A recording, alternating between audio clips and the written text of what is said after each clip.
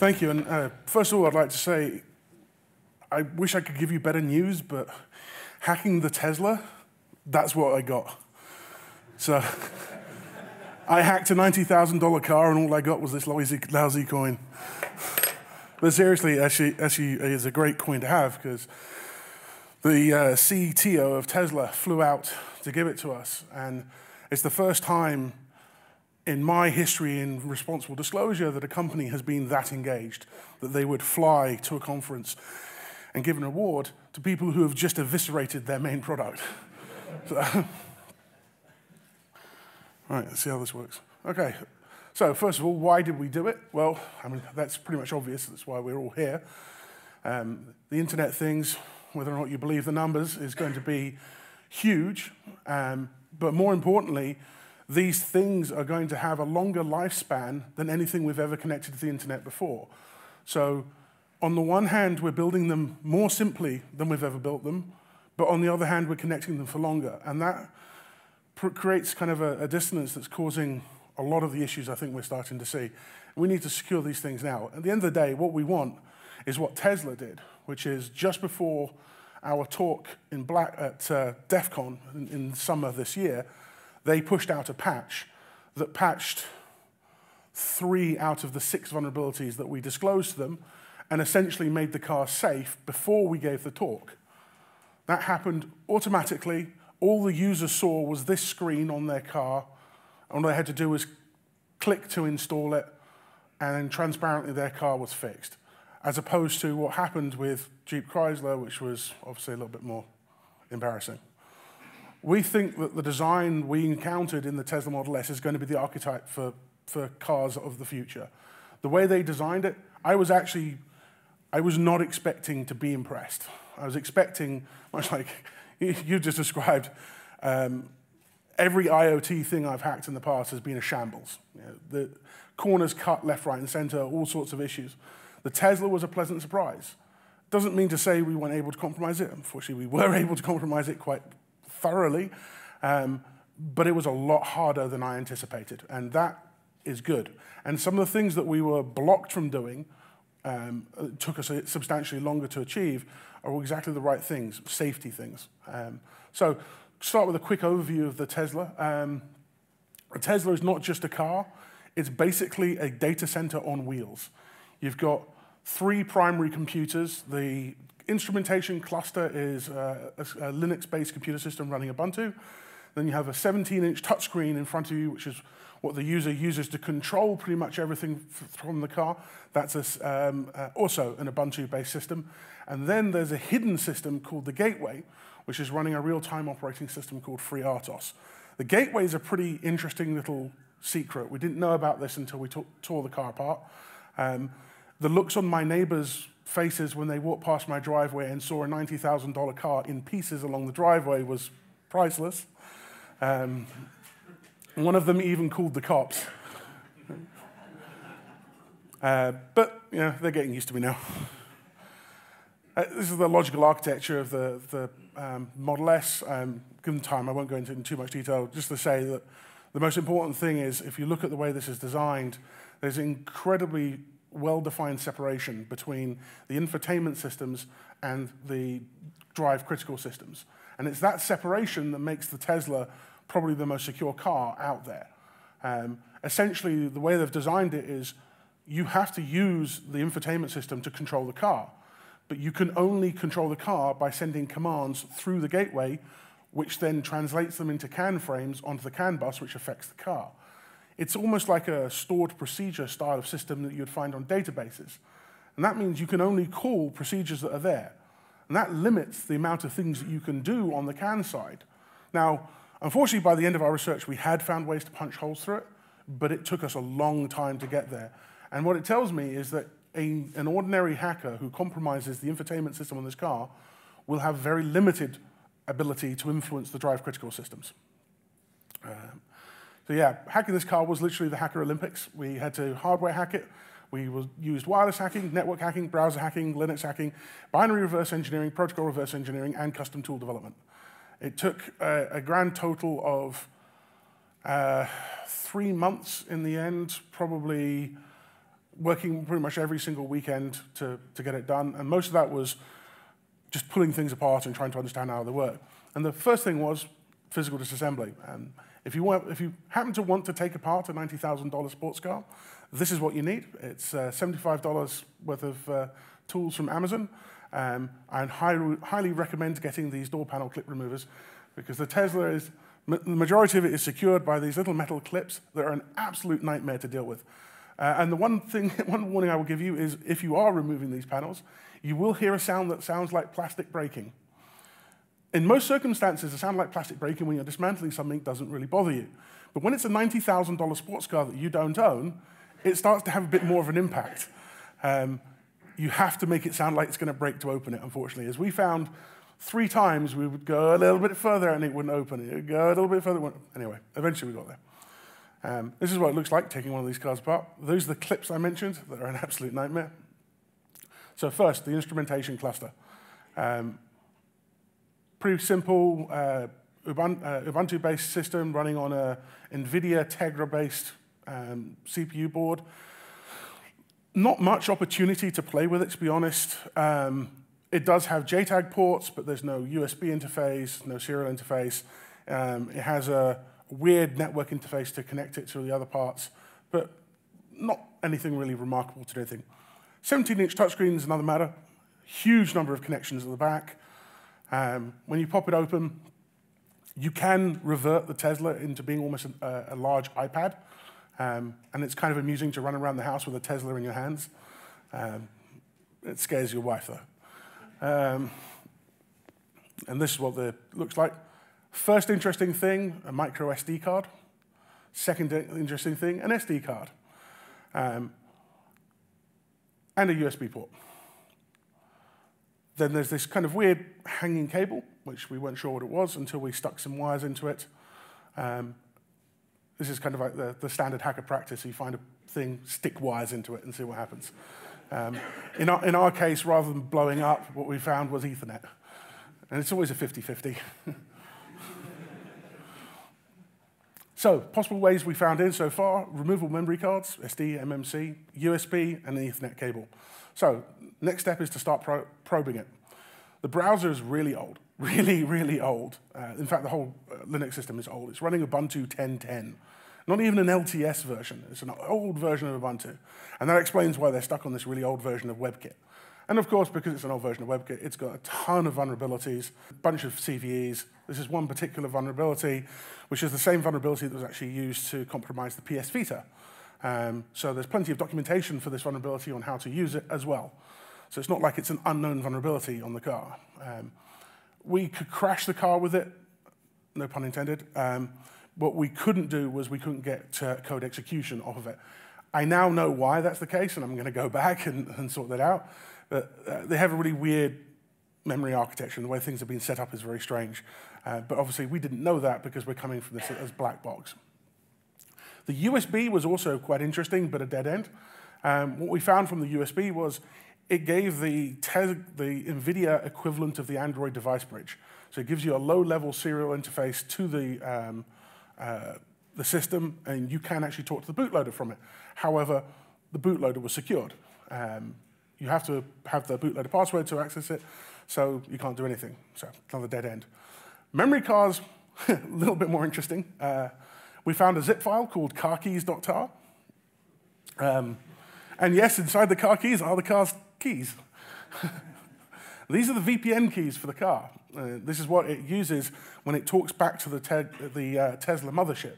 The car, pretty much all the time, is connected to Tesla. Whatever you're doing is being transmitted back to Tesla. And the car has to update itself through Tesla all the time. They do this sensibly over a VPN. What's less sensible is storing those keys in plain text in a file on a removable piece of media inside the car. But, oh, I'm rather thankful that they did, to be honest. The MMC card was also quite interesting. It was basically full of map data. So there's a mapping system called Navigon that they use. But what was really interesting is there's a script file on there that's used to update those maps. And all it looks for is a file in the root directory called .updateme or something. When it finds it, it runs a script. The script runs as root on a removable card. That's not very clever. Wi-Fi, no particularly interesting ports. Everything is done over OpenVPN, and the OpenVPN is configured correctly. We tried to man in the middle of it, but it's actually checking certificates and such like. So this is kind of the oxymoron of the Tesla Model S. It's been designed to be quite a secure system. It's got a lot of afterthought in it about how we should do things right, but somebody somewhere cut a lot of corners. And it's that corner cutting that completely undermined it. And there's a very valuable lesson there for anyone who's designing a complex thing, and that is you can put all the money and all the resources you like into designing a secure system. But if at the end of the day, when it comes to productionization of your thing, people cut corners, it becomes meaningless. So connecting to the LAN was interesting. As soon as you connect it, you get hit by a UDP broadcast storm, about 500 to 1,000 packets a second. Looks like that. Nmap, the CID is the 17-inch screen. This is what it gives you. Got quite a lot of open services. The most interesting one was Open X11.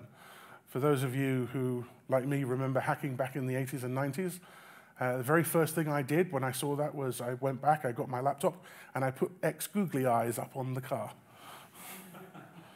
Silly, but, you know. Oh, yeah, more. And then there's the instrumentation cluster, a lot less open. Again, still have the OpenX. Now, the X11, they shut down very quickly. So we weren't able to actually route the car that way, which was a bit of a bummer. But if you enjoy doing these things, it's just prolonging it and therefore fun. And the gateway has even less open. SSH validates. So next vulnerabilities are, there's a lot of the applications in there. Because of the old kernel version, because of the old Ubuntu version, they're all old. And because they're old, they have vulnerabilities in them. And that's another important lesson. That is, if you leave these things out there, they will become vulnerable with time. Everything becomes vulnerable with time. And you have to have a way to update them. Tesla painted themselves into a corner. And this is going to come through as a very valuable lesson for people designing things that last more than a few years. Because you may have every intention of updating your software and keeping vulnerabilities under control, patching it when the issues come out. But what happens when your software is out of date? The average lifespan of an LTS version of software is about 4 years. The average lifespan of an LTS server version is 5 years. The average lifespan of a car is 20 years. So what do you do with your vulnerable software when your car is 10 years old? Because now there is no repository that you can go to get an update. In fact, there probably isn't even an update. And this is something we're going to have to think about when we build long-lasting things, especially things like cars and buildings. How are we going to keep updating software vulnerabilities when the software manufacturers have long gone away and perhaps don't even exist? So yeah, X11 was open, which allowed us to gain access, but was subsequently patched by Tesla. The silly things that we did with the ability with X11, put up all sorts of logos on the car, which just seemed like the right thing to do. This was really interesting. They'd built in an automated patch management system. So there's a dedicated service listening on a special port on both the IC and the CID. When you talk to it, it gives you all sorts of information. And Tesla had made some arbitrary decisions about what things were sensitive and what things weren't. So if you were trying to do something that was deemed to be sensitive, like apply a firmware, it asks you for a password or for a token. If you were asking it for sensitive information, like the users on the system or access to sensitive config files, it would also ask you for a password. If you ask for innocuous stuff like status, and I say innocuous in quotes because it really is not innocuous, it just dumps it out. And status gives a lot of information.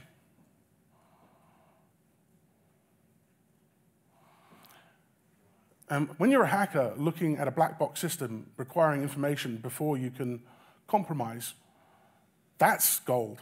I mean, right there, that status information gave me enough information to compromise the car right away.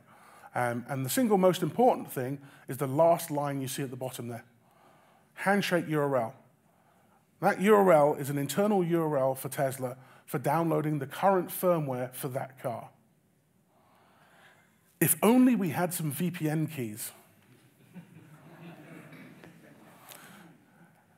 So we ran into a minor setback in the middle of this, and that was that Tesla noticed other people playing around with this dangling cable, the Ethernet cable, and so they built a simple security model around it. And the security model was you had to broadcast a UDP byte sequence every 30 seconds, otherwise it would keep you on an isolated VLAN and prevent you from talking to any of the systems. Well, at that point, we hadn't proceeded that far with the car, so we weren't able to recreate the tokens or work out what was going on, so we were shut out. Thankfully, the hacker habit of sticking wires in things came in really handy again. And so what we did was we stuck wires into the back of the IC Ethernet interface, created a cable from that, and wired it into a switch. And that was enough, because basically that bridged the IC to the main system and allowed the IC to authenticate every 30 seconds for us. Meanwhile, we had 9 other switch ports that we could plug into and use for our own purposes. It's, again, like a really clever security system, but they didn't think about what happens if you put a switch between it. Right? Anyway, so as I mentioned, the firmware URL was really the best thing. Quite a lot of download later, we got a firmware file system. Most important thing to note here is the firmware file system is not encrypted. They could have shut the door right there and then if they'd passed a proper encrypted file system authenticated using keys stored and secured with a TPM on the system or something along those lines. They did not. So we were able to download the firmware, decompress the firmware, and have a look inside it. Inside the firmware, we found a SquashFS compressed file system with a bunch of stuff. So, oh yeah, some interesting things we found. Like strange, random scripts. Like, why would you need to clean up statuses with 1969 in them inside your logs? Anyway. But perhaps even more strange was, oh, it's not going to show the whole URL, is it? So basically, this is the URL. The rest of it, read it out, is firmwarebundles.vn.teslamotors.com/custom/knights-who-say-ni.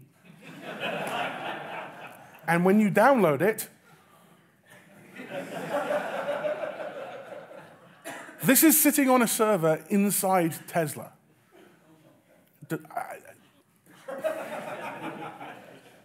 All right, well. So, back to the file system. So what's the first thing you look for? Password files, of course. Well, we didn't find any password files or private keys on the CID file system. In fact, that file system looked to be incomplete. What I later learned was it gives an incremental firmware update, only updating the stuff it thinks it needs to update. So we were just unlucky in one regard, lucked out in the other.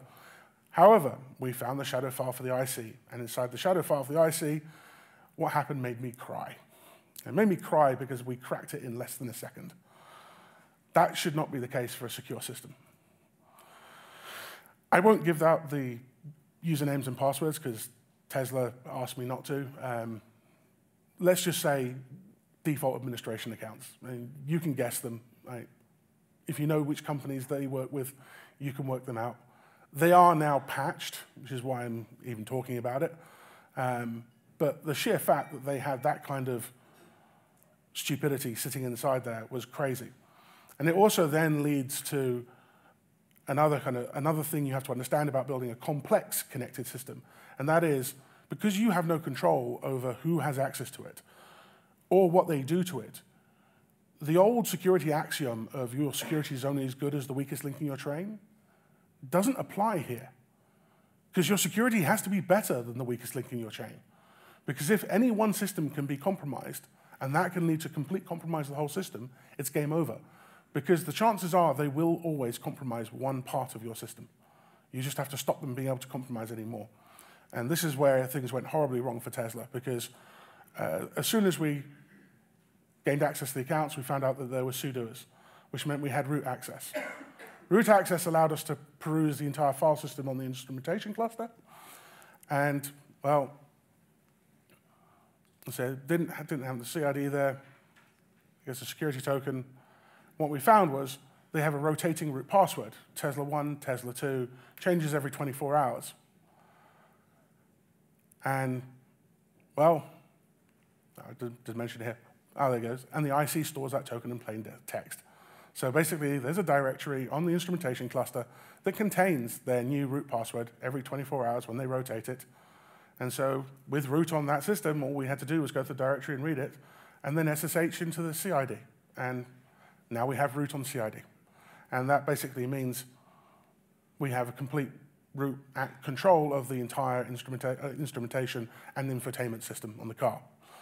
And that then later on led to basically reversing the whole system, working out how the UDP byte sequence commands work for locking us out of the Ethernet. And literally at that point, everything just starts falling apart because the last security barrier has been crossed, and now we can sit there simply picking things apart and reversing them. We got DSA keys that allowed us to SSH in without the passwords in the future. I have several DSA keys for several high-profile folks. Let's just say if I need to get access to their cars, I can. I wouldn't be doing anything like that, though, because it'd be unethical. Not unless it's really, really funny. With the tokens, we find we can do a lot more. We can also now, we understand how the token system works, and we can request the information from Tesla themselves. So now, with a VPN key, I can ping Tesla, and it will give me the token for any car, which is very scary, because at that point, all of their cars are potentially exposed. Thankfully, they've fixed this also. We found updates for all the car side of it. We found, slightly scary, there's a default SSID that every single Tesla car will connect to. Can you imagine what it's called? Yes, Tesla service. Basically, if you have a Tesla service SSID and you know what the WPA password is, which is handily cached on disk, you can make any Tesla in the world connect to your wireless system as it drives past. Which, there's not a lot you can do which doesn't cross lines and upset people, but it is possible to make a Wi-Fi pineapple that makes a Tesla honk its horn every time they drive past.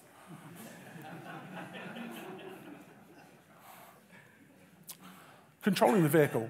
Now, this is the bit that's heavily caveated. We were able to reverse engineer how to do this, but I don't want this to detract from how good a job Tesla did in designing a secure system. We really had to use all of our skills.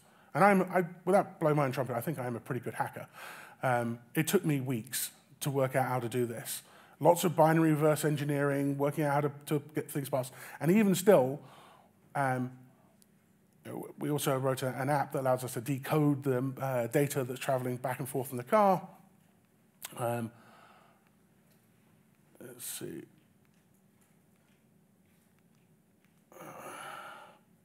That's all we ended up being able to do. We can power off the car, we can start it without keys, lock and unlock it, open and close the sunroof, open and close the trunk or frunk, control the headlights, control the internal lights, change the suspension, change the climate, and honk the horn. That's pretty limited, and it's limited because those relate to predefined commands on the gateway system. So we were able to work out what the byte sequences were to trigger the right command, which then triggers a CAN frame, makes it do things. That's very limited compared to what I could do if I could just send a CAN frame through. Sadly, that we were able to further compromise that with a lot more work, but what it shows is a basic drive-by compromise of the browser. You are not going to be able to do anything really critical to this car. It's going to take a persistent hack to compromise the car, rather than just someone accidentally hitting a website that does something bad to their browser. Oh, and so then came to the let's play with this and see what we could do bit. And so we basically set up we wanted to make sure all the changes we made to this were non-persistent, because we didn't want to do anything that might have an impact on safety for this car later on. So this isn't just a computer we're hacking. This is a computer that goes at 70 miles an hour. And the thought that this might end up spinning off the road at some point was kind of a concern. So we did everything as limited as possible. We set up an SSH tunnel between the CID and a server on the internet, and then secured a tunnel between my phone and the car. And then we use that to send commands to the car. And we tested out a few things. What happens with the car's driving? Can we make the trunk open? Can we make the lights go on and off? And what we found is another really good security feature of the Tesla, which is someone has obviously thought on the CAN and drive critical side of things, do I want to allow unusual commands to have an effect when I am in a particular state? So if I am driving, do I want someone to be able to open the trunk? And the answer is no. And so even if you explicitly send the command through, the API wouldn't let you send it, but you've bypassed the API, you're now sending it directly to the gateway and say, open the trunk, it just gives you an error noise. That's pretty good. What's even better is what happens when you try to drive the car. And hopefully there's, how am I doing for time? I've got a little bit of time. Okay, if there's time, I'll show you the video of exactly what happens when you basically switch off everything inside the car as it's driving and the effect that has, because it's actually pretty impressive. Oh, actually, here it is.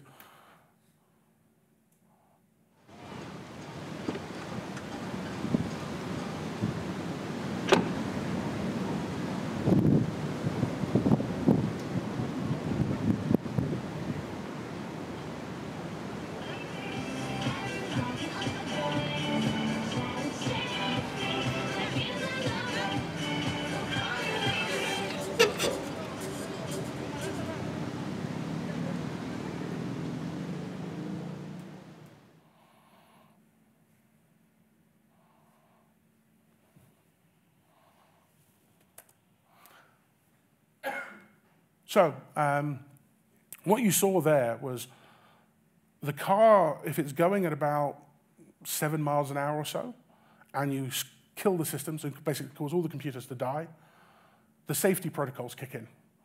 And the handbrake comes on, and the car stops.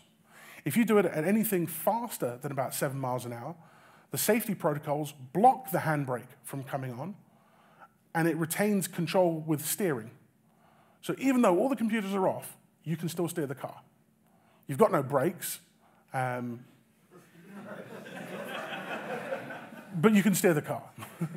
Which, it's not perfect, but it's pretty damn impressive. It means you can safely steer the car to the side of the road as it slows down and stop, which is pretty good compared to, I think, pretty much everything else. As opposed to what would have happened if the handbrakes had kicked in at speed, you would have seen something much more unpleasant. As far as I'm aware, Tesla is the only car on the market that does this, that allows you to retain control of the vehicle when things get powered down, and that has this amount of separation between drive critical and infotainment. If Chrysler had that amount of separation, they would not have had to have the recall. So what's Tesla doing about it? They pushed out an update. They fixed, it says they fixed 2. They actually, in the end, fixed 3 vulnerabilities. The weak CID passwords that were mentioned, the information disclosure. They also fixed a kernel vulnerability that would have allowed privilege escalation from getting access to the system. And then they also increased the hardening of the system as a whole. And finally, they hired a new head of security to sit and take in this information and treat security problems within their car as software engineering problems rather than as automotive engineering problems, which is the right way to solve this issue. Because in the automotive world, you fix most things with a recall. But in the software engineering world, you fix most things with a software update. We need to move more towards the software update things with connected cars, because you can't recall every time someone has a problem with their browser. Otherwise, every single car will be in the shop all the time, which might be good for the environment. So yeah, what they did right, they had an awesome update process, great VPN configuration, rotating account passwords, really good strong isolation between vehicle and infotainment systems, a structured API for commands between infotainment and vehicle networks, what they needed to improve. The Tesla Wi-Fi uses a permanent static key. They should use WPA Enterprise. The system was designed with a perimeter security model. It's hard on the outside, soft and chewy on the inside. Efforts to lock down the Ethernet really were only a speed bump to us. Access to the system, access to one system gives access to the others via shared security token. Better to assume that any individual system can be compromised. The browser will get hacked. Let's face it, WebKit, it gets hacked all the time. If you look at the number of phones that have been compromised through WebKit hacks, the number of consoles that have been hacked by it, it's probably one of the most popular hacking vectors. The security token stored in plaintext in the file system was just crazy. The VPN key stored in plaintext in the removable SD card is also crazy. And the fact that they have ARM trust zone and weren't using it was also crazy. They had all the tools there to build an even more secure system, but just seemed to stop. Traffic between the IC gateway and CID was unencrypted and should have been. Only some protocols are authenticated, which means that there was a risk of man in the middle or impersonation. And they should just assume that attackers own the LAN. And we think that what every car company in the world should do is just 3 simple things. 1 is the OTA update process. 2, ensure there is strong isolation of vehicle and infotainment systems. And 3, harden each and every component individually. What this means for IoT. In IoT, the user and attacker are interchangeable. You have no control over what your user does to your thing. The old security axiom, in a secure system, your security is only good as your weakest system in the chain, does not work for IoT. In IoT, you should assume that any exposed component will be compromised and secure other interconnected systems accordingly. You should assume that an attacker will get their hands on your firmware and protect it accordingly. It's easy to encrypt your firmware. There's lots of standards and recipes for doing this right. There's no excuse not to do it. You should also assume that someone could impersonate your thing and use its access rights to connect to its network. We could have done a lot more with the access we had. From talking to people, my understanding is, number 1, from those VPN concentrators, we could have gotten to any Tesla car in the world. Number 2, we were in the factory. And so we could have played with big robots. That last one made me a little sad. What was a little even scarier is a friend of mine just told me he's just reported a vulnerability to Tesla, that they had a WPA password-protected wireless access point sitting inside the factory that gave access to a whole bunch of these systems directly. All you had to do was drive into the Tesla car park. It's hard to give props to a company when they keep on making silly things like this. But to be fair, I can't praise Tesla enough for the level of engagement they gave us and the willingness to work with us and the way they fix these issues. So many companies I've worked with in the past have not been this willing to work with security researchers. I can genuinely count on one hand the number of companies that have given me a warm welcome when I've come up to them and said, hey, let's talk about the security vulnerability that I just found. Everything should go through a hardening process. Remove locked default accounts, identify and secure diagnostic interfaces, remove all generic tests, debug tools, certs, files, and employ good cryptographic hygiene. Do not arbitrarily reuse certificates, tokens, keys. Do not store sensitive tokens in plaintext, and leverage trusted platform modules where available. Oh, that's it. There's a clear mismatch. This is the final thing, which is, I think, the hardest problem for us to solve. There's a clear mismatch between the life of some things and the life of the software they run. And this is a big problem. A Ubuntu server has 5 years of support. The Model S has an 8-year infinite mile warranty and the average car lifespan of 15 to 20 years. And this affects smart buildings too. I don't know what the answer to this is. Tesla's biggest issue with this is that they have to get their kernels from Tegra, from NVIDIA. And NVIDIA get their kernels from the Linux source trees and update them and put additional things into them. And it means there are multiple players in this model before a patch can be prepared or a kernel update can be made. It's exactly this model that caused Android fragmentation. And it's this model that's going to cause IoT fragmentation if we're not careful about it and prevent this from being the nightmare that I think it could be. And last of all, it wasn't just me involved in this. There are a ton of people I used for research and help, and these are their photos as a kind of credit to them for their help. Thank you. Any questions?